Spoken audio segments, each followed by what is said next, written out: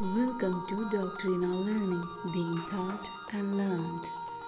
Hello guys, today we are going to discussing about the archetype of English literature and it's executed by Joseph P.A. So let's go through the topic. Archetype of English literature. Archetype എന്ന word derive ചെയ്തിരിക്കുന്നത് Latin noun ആയിട്ടുള്ള ആർക്കിടൈപ്പം എന്ന വേർഡിൽ നിന്നുമാണ്. ആ ആർക്കിടൈപ്പം എന്ന് പറയുന്ന word adapt ചെയ്തിരിക്കുന്നത് Greek വേർഡായിട്ടുള്ള ആർക്കിടൈപ്പോൻ എന്ന് പറയുന്ന വേർഡിൽ നിന്നുമാണ്. ഇത് ആർക്കിടൈപ്പോസിൻ്റെ അഡ്ജക്റ്റീവ് ഫോമാണ് ആർക്കിടൈപ്പോൻ.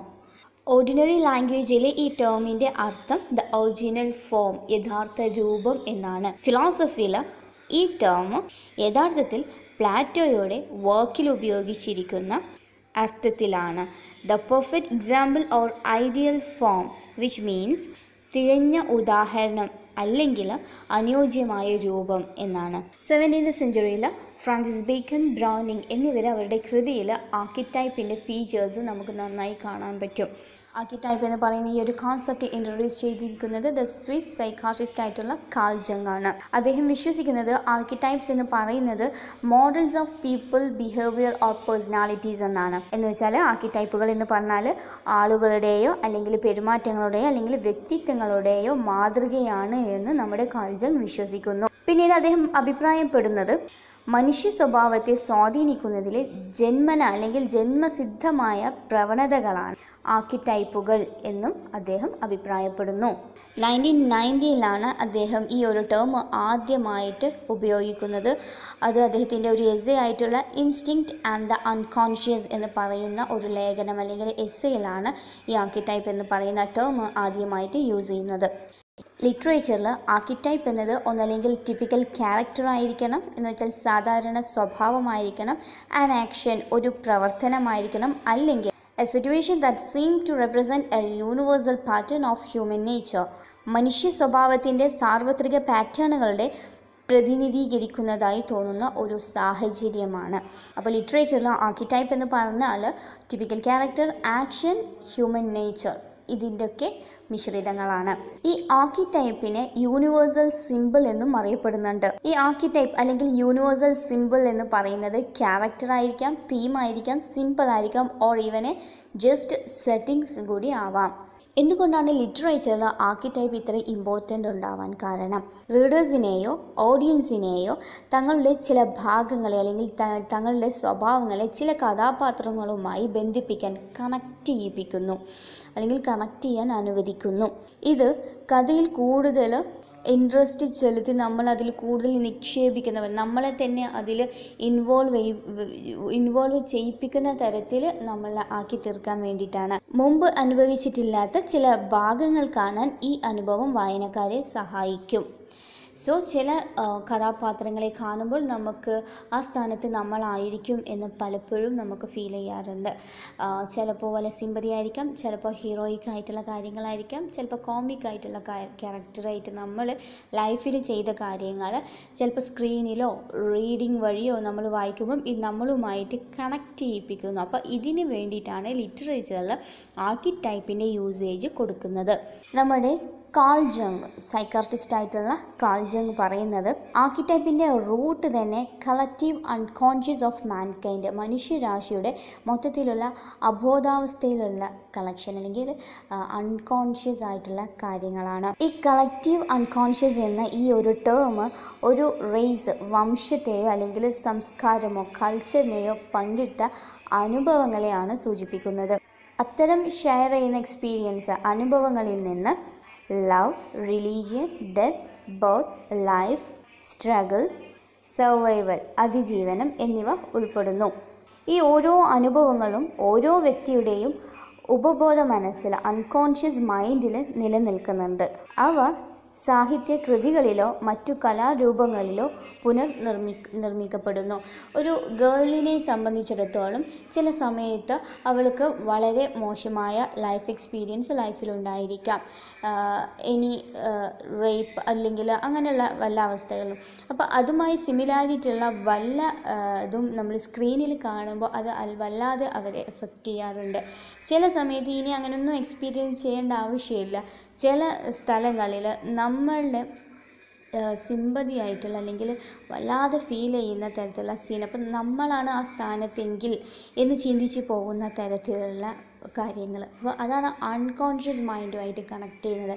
അപ്പോൾ അത്തരത്തിലുള്ള സ്റ്റോറി ബോർഡ്സ് വരുമ്പം നമ്മൾ കൂടുതൽ അതിൽ ഇൻവോൾവ്ഡ് ആയിരിക്കും, ഇൻട്രസ്റ്റിംഗ് ആയിരിക്കും. അത്തരം ഇൻട്രസ്റ്റിംഗ് വരുത്താൻ വേണ്ടിയാണ് ഓരോ കലാരൂപത്തിലും ഈ ആർക്കിടൈപ്പ് എന്ന് പറയുന്ന ഈ ഒരു ഫീച്ചർ ഉൾക്കൊള്ളിക്കുന്നത്. ഫങ്ഷൻ ഓഫ് ആർക്കിടൈപ്പ് അല്ലെങ്കിൽ ദ പർപ്പസ് ഓഫ് ആർക്കിടൈപ്പ് എന്ന് പറഞ്ഞാൽ ആർക്കിടൈപ്പിക്കൽ ക്യാരക്ടേഴ്സിൻ്റെ ഉപയോഗം കൊണ്ട് ആ പ്രത്യേക സാഹിത്യ വർക്കിന് ഒരു യൂണിവേഴ്സൽ ആക്സെപ്റ്റൻസ് ആ സിറ്റുവേഷന് വേണ്ടി കിട്ടുകയാണ്.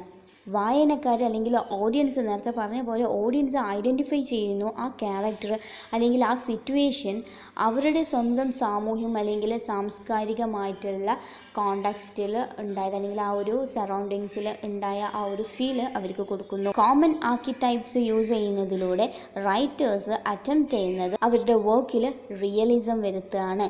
ഇത്തരം ആർക്കിടൈപ്പ് യൂസ് ചെയ്യുമ്പോൾ റീഡേഴ്സ് അല്ലെങ്കിൽ ഓഡിയൻസിന് ഫീൽ ചെയ്യുന്നു അത് അവരുടെ കോണ്ടാക്സ്റ്റിൽ അവരുടെ ലൈഫിനെ കുറിച്ച് പറയുന്നതായിട്ട്. അപ്പോൾ അവിടെ ആ സ്റ്റോറിക്ക് റിയലിസം ഫീൽ വരുന്നു. അതിലൂടെ ലോകത്തിൻ്റെ അനുഭവങ്ങളിൽ നിന്ന് സാഹചര്യങ്ങളും കഥാപാത്രങ്ങളും വരച്ച് കാണിക്കുന്നു. ടൈപ്സ് ഓഫ് ആർക്കിടൈപ്സ് അല്ലെങ്കിൽ എക്സാമ്പിൾസ് ഓഫ് ആർക്കിടൈപ്സ് നമുക്കൊരു 10-11 എക്സാമ്പിൾസ് നോക്കാം. First one the hero. First example hero, നായകൻ. ഹി ഓർ ഷീ, അവൻ അല്ലെങ്കിൽ അവൾ പ്രധാനമായും ഗുഡ് അല്ലെങ്കിൽ നന്മ പ്രകടിപ്പിക്കുന്ന ഒരു കഥാപാത്രമായിരിക്കും. ആ ക്യാരക്ടർ സമൂഹത്തിന് ഐക്യവും നീതിയും പുനഃസ്ഥാപിക്കുന്നതിനായി തിന്മയ്ക്കെതിരെ പോരാടുകയും ചെയ്യുന്നു. ഹീറോയുടെ ഉദാഹരണങ്ങൾക്കായി നമുക്ക് കുറച്ച് എക്സാമ്പിൾസ് ഉള്ള വർക്ക്സ് ഉണ്ട്. ബിയോവുൾഫ്, ഹെർക്കുലീസ്, ദ ത്രീ മസ്കറ്റീസിൽ ഡി അത്താഗ്നൻ എന്ന് പറയുന്ന സ്റ്റോറി. സെക്കൻഡ് എക്സാമ്പിൾ എന്ന് പറയുന്നത് ദ മദർ ഫിഗർ എന്ന് വെച്ചാൽ അമ്മ ചിത്രം. ഇത്തരത്തിലുള്ള ഒരു അമ്മ ചിത്രം അല്ലെങ്കിൽ അമ്മ കഥാപാത്രം എന്ന് പറയുന്നത് ഒരു ഫെയറി ഗോഡ് മദർ ആയിരിക്കും. വളരെ ടെൻഡർലി ആയിട്ടുള്ള മദർ ആയിരിക്കും. ഒരു കുട്ടിയെ ഗൈഡ് ചെയ്യുകയും അതുപോലെ നയിക്കുകയും ചെയ്യുന്നു. മദർ എർത്ത് എന്ന് പറയുമ്പോൾ പീപ്പിൾസുമായിട്ട് കോണ്ടാക്റ്റ് ക്രിയേറ്റ് ചെയ്യിപ്പിക്കുന്ന കാര്യത്തിൽ വളരെ നല്ല ഒരു അമ്മയായിരിക്കും. സ്പിരിച്വലായിട്ടും ഇമോഷണലായിട്ടുള്ള കാര്യങ്ങൾ ഓഫർ ചെയ്യുന്ന മദറായിരിക്കും. അതല്ലെങ്കിൽ സ്റ്റെപ്പ് മദറായിരിക്കും. രണ്ടാനമ്മമാർ കുട്ടികളെ ദ്രോഹിക്കുന്ന തരത്തിലുള്ള അമ്മകൾ. അപ്പോൾ ഇങ്ങനെയൊക്കെ അമ്മ ചിത്രങ്ങൾ ഉണ്ടാവാം. ഇത്തരത്തിലുള്ള ലിറ്ററേച്ചറിൽ നമുക്ക് കാണാൻ പറ്റുന്ന എക്സാമ്പിൾസ് എന്ന് പറയുന്നത് Charles ഡിക്കൻസിൻ്റെ A tale of two cities എന്ന് പറയുന്നത് ലൂസി ആൻഡ് മാഡം ഡിഫാഷ് എന്ന് പറയുന്ന ക്യാരക്ടറാണ്. William ഫോക്നറിൻ്റെ the sound and the fury എന്നതിലെ ഡിസ്ലി. J.R.R. ടോൾക്കിൻസിൻ്റെ Lord of the റിങ്സിലെ Gladia. Frank ബോംസിൻ്റെ the wonderful wizard of hose എന്നതിലെ ഗ്ലിൻഡ.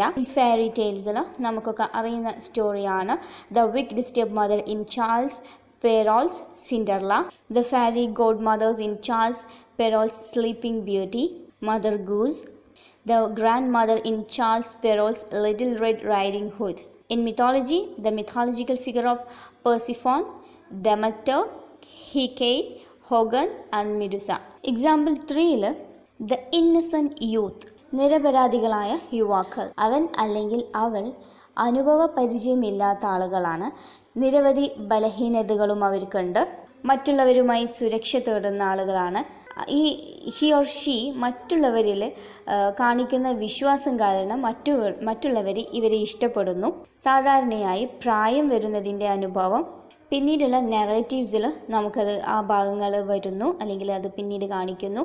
ഇത്തരത്തിലുള്ള സ്റ്റോറി ബോർഡ് ഏതിലൊക്കെയാണെന്ന് നോക്കുകയാണെങ്കിൽ അതിനുള്ള examples Pippin, Charles Dickens' Great Expectation. Nicholas in Charles Dickens' The Life and the Adventure of Nicholas Nickleby.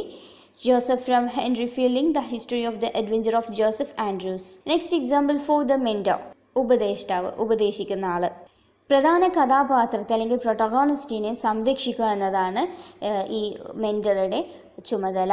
ഈ മെൻറ്ററിൻ്റെ ബുദ്ധിപരമായ ഉപദേശങ്ങളിലൂടെയും പരിശീലനത്തിലൂടെയുമാണ് ഈ പ്രധാന കഥാപാത്രം ലോകത്ത് വിജയിച്ച് കാണിക്കുന്നത്. ഇതിനുള്ള examples Gandalf in J.R.R. Tolkien's Lord of the Ring, Percy Adams in Henry Fielding, Joseph Andrews, Senex in Medellin, Engels, A Wind in the Door, etc. Next, fifth one, the doppelganger means ഇരട്ട വ്യക്തിത്വം ഉള്ളവർ. അല്ലെങ്കിൽ ജീവിച്ചിരിക്കുന്ന ഒരാളോട് സാദൃശ്യം തോന്നുന്ന മറ്റൊരാൾ. ഇത്തരം സ്റ്റോറീസിൽ ഒരു കഥാപാത്രത്തിൻ്റെ തനി പകർപ്പ് അല്ലെങ്കിൽ നിഴലുണ്ടാവും. അത് അദ്ദേഹത്തിൻ്റെ വ്യക്തിത്വത്തിൻ്റെ മോശം വശത്തെ പ്രതിനിധീകരിക്കുന്നു. പോപ്പുലർ ലിറ്റററി വർക്ക്സിൽ ഇതിനുള്ള എക്സാമ്പിൾസ് എന്ന് പറഞ്ഞാൽ William Shakespeare's Hamlet, Mary Shelley's ഫ്രാങ്ക്സ്റ്റീൻ, Edgar Allen pops William Wilson, Robert Luis Stevens, ജെഗ്ലീസ് and Mrs height. Next 6th one, the scape got. Scape got എന്ന് പറഞ്ഞാൽ ബലിയാട്. സംഭവിക്കുന്ന എല്ലാ കാര്യങ്ങളുടെയും ഉത്തരവാദിത്വം ഏറ്റെടുക്കുന്ന ഒരു കഥാപാത്രം. Examples of scapegoat include Snowball in George Orwell's Animal Farm. Next is 7th, the villain. നായകനെ എതിർക്കാൻ ഏതെങ്കിലും പരിധിവരെ പോവുക അല്ലെങ്കിൽ നീതി ലഭിക്കാൻ നായകനെ ഉന്മൂലനം ചെയ്യേണ്ട പ്രധാന കഥാപാത്രമായിരിക്കും villain. Examples of villain include Shernik Khans from Rudyard Kipling's The Jungle Book stories, Long John Silver from Robert Louis Stevenson's Treasure Island. സിറ്റുവേഷൻസിൽ വരുന്ന ആർക്കിടൈപ്സ് നോക്കാം. ഒപ്പം 8th വൺ, ദ ജേർണി, യാത്ര. ഇതിലെ പ്രധാന കഥാപാത്രം പേഴ്സണാലിറ്റിയും അതുപോലെ ക്യാരക്ടർ സ്വഭാവത്തെയും മനസ്സിലാക്കാൻ ശാരീരികമായോ അല്ലെങ്കിൽ വൈകാരികമോ ആയ ഒരു യാത്ര നടത്തുന്നു. Examples of archetype in Johnny include ഡാൻഡേഴ്സ് അലിഗറീസ് the divine comedy, Henry ഫീൽഡിങ്സ് the history of adventures of Joseph Andrews and of his friends mister Abraham Adams, Jonathan സ്വിഫ്റ്റ്സ് Gulliver travels. Next 9th, ഇനിഷിയേഷൻ means സമാരംഭം. ഇതിൽ പ്രധാന കഥാപാത്രം അവനെ പക്വതയിലേക്ക് നയിക്കുന്ന അനുഭവങ്ങൾക്ക് വിധേയമാക്കുന്നു. ഇത്തരത്തിലുള്ള ആർക്കിടൈപ്പുകൾക്ക് ഉദാഹരണം Henry ഫീൽഡിങ്സ്, history of Tom John's A ഫൗണ്ട്ലിങ്സ്, loan Stearns the life and opinions of ട്രിസ്ട്രം Shandy gentleman, വോൾട്ടയർസിൻ്റെ candid. Next, good versus evil. ഇതിൽ നന്മയും തിന്മയും പ്രതിനിധീകരിക്കുന്നവരുടെ ശക്തികളുടെ ഏറ്റുമുട്ടലാണ്. ഇതിന് എക്സാമ്പിൾസ് എന്ന് പറയുന്നത് വില്യം ഷേക്സ്പിയേഴ്സ് കിങ് ലിയോ ഒരു ബെസ്റ്റ് എക്സാമ്പിളാണ്. ജോസഫ് കോൺറാൻ്റെ ഹാർട്ട് ഓഫ് ഡാർക്ക്നെസ് ഇതും ബെസ്റ്റ് എക്സാമ്പിളാണ്. നെക്സ്റ്റ്, ദ ഫോൾ, വീഴ്ച. ഇവിടെ മെയിൻ ക്യാരക്ടർ ഫോൾ ചെയ്യുന്നത് അല്ലെങ്കിൽ അവർക്കൊരു വീഴ്ച പറ്റുന്നത് സ്വന്തം ആക്ഷനിലൂടെ അല്ലെങ്കിൽ സ്വന്തം പ്രവൃത്തിയിലൂടെയാണ്. ഇതിന് examples of archetype in fall include ഇഡീപ്പസ് from സോഫക്ലസ്, ഇഡീപ്പസ് Rex, Leo from William Shakespeare's king Lear. ഇതിൽ സ്വന്തം തെറ്റിദ്ധാരണ കൊണ്ട് ഇവർക്ക് ഫോളിങ് വരെ, വീഴ്ച വരെ, ജീവിതത്തിൽ അടിപതറുക. സോ ഇത്രയൊക്കെയാണ് നമ്മുടെ types of archetype of characters. നമ്മുടെ കാൾ ജങ്ങിൻ്റെ അഭിപ്രായത്തിൽ അല്ലെങ്കിൽ അദ്ദേഹത്തിൻ്റെ എസ്സേയിൽ 2 തരം ആർക്കിടൈപ്സും കൂടെ കൊടുത്തിട്ടുണ്ട്. അത് ഒന്ന് ആനിമൽ വിമൻ ആൻഡ് ആനിമസ് മാൻ. ഇനി what is an animal women? നമ്മൾ പറയാറുണ്ടല്ലേ ട്രാൻസ് എന്നൊക്കെ. അതിൽ ഒരു പുരുഷൻ്റെ ആന്തരികത്തിൽ ഒരു സ്ത്രീലിംഗം എന്ന് വെച്ചാൽ പുരുഷനായിരിക്കുക, പക്ഷേ സ്ത്രീയുടെ ചൊവ്വ അല്ലെങ്കിൽ സ്ത്രീയുടെ ടേസ്റ്റുകളൊക്കെ സ്ത്രീയുടേതാണ്. ഈ ആനിമ എന്ന് പറഞ്ഞ ഒരു വ്യക്തിഗത അല്ലെങ്കിൽ ഒരു പേഴ്സണൽ കോംപ്ലക്സും ആണ്. അതേസമയം തന്നെ ഒരു ആർക്കിടൈപ്പൽ image of women in the mail psyche. മൊത്തത്തിൽ ഒരു ആണായിരിക്കുക, പക്ഷേ മാനസികമായി ഒരു പെണ്ണിൻ്റെ അവസ്ഥ. തുടക്കത്തിൽ വ്യക്തിഗത അമ്മയുമായി തിരിച്ചറിഞ്ഞ ഈ ആനിമ പിന്നീട് മറ്റ് സ്ത്രീകളിൽ മാത്രമല്ല പുരുഷൻ്റെ ജീവിതത്തിലും വ്യാപകമായ സ്വാധീനമായി അനുഭവപ്പെടുന്നു. What is A man's feminine side? ഒരു സ്ത്രീക്കുള്ളിൽ അൺകോൺഷ്യസ് ആയിട്ട് ഒരു പുരുഷൻ്റെ അല്ലെങ്കിൽ മാസ്കുലിൻ ഇന്നർ സൈഡ് ഉള്ളതിനെയാണ് ആനിമസ് എന്ന് പറയുന്നത്.